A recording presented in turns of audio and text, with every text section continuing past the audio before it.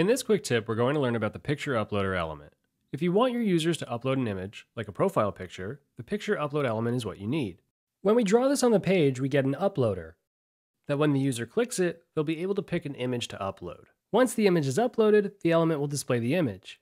Uploading the image from this button immediately saves it to your app's file manager, which adds it to your app, but not to a thing in your database.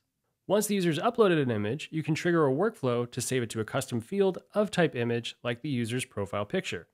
Images that are uploaded through the picture uploader are public by default unless you attach them to a data type and a subsequent privacy rule.